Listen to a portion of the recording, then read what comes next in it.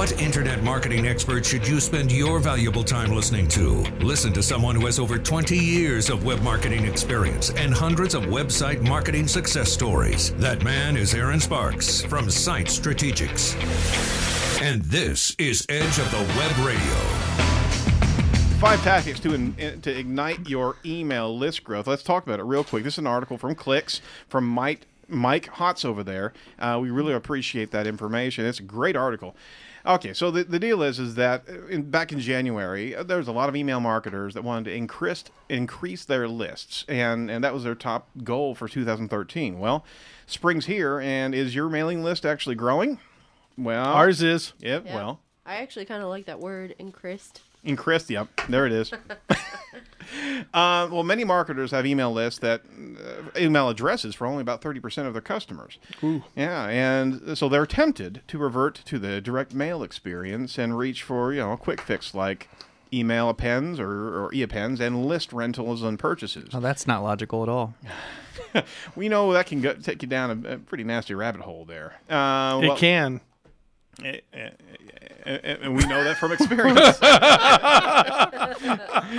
Well, here's some quick tips to be able to jump through. Number one, make it easy to opt in to your email list on your website. Absolutely. Pop-ups. Yeah, your customers and prospects must be able to find your opt-in form easily on your homepage, right? You know what? We did a show about Pippity when we did that.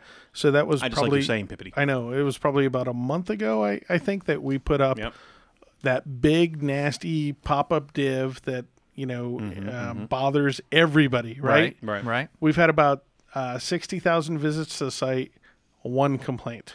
Really? Now we're averaging about 1 to 3 subscribers a day. Now that we've got that up there. There you go. See? It's because the complainers are just leaving. No, our stats are good. So it's something to keep in mind that it's people understand that they are willing to trade their email address as long as it's going to be of value to them. Okay. As long as you have some good information, that's and they though also their empowerment is that they want to have and they want to be fed good information as well. So point number one, just don't stop at one submission or one area that you take your sign up. Add more opt-in forms throughout the site in various places like above the fold, right? Below the fold, in the right rail, in the left-hand navigation. Now, don't do it all at once. It looks kind of crazy. But you can actually test out and see which is most effective to actually get new leads coming in for your email list. Oh, you could use that Optimizely, right?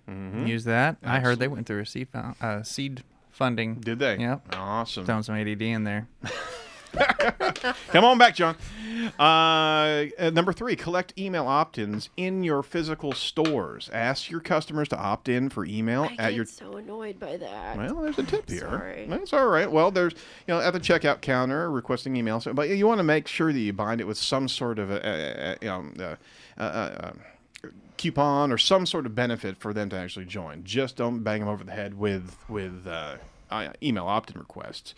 A couple things that you want to make sure you do, though, if you are collecting at the store, you have to have a procedure to be able to filter out phony addresses because people are going to give you phony addresses if you're hitting them upside the head with that. On top of that, mistakes.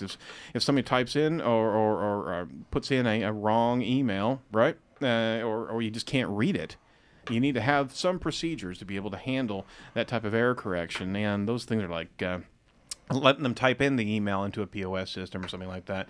Give them an order or benefit for signing up in the store so they're more apt to give you some accurate information, things like that. Number 4, make it mobile. Consumer adoption of mobile sites and apps make mobile another more important collection point for opt-in both on email as well as SMS text, don't you know? And 5, remember your social networks. Give Facebook followers a simple opt-in form as well as all the other social network areas itself.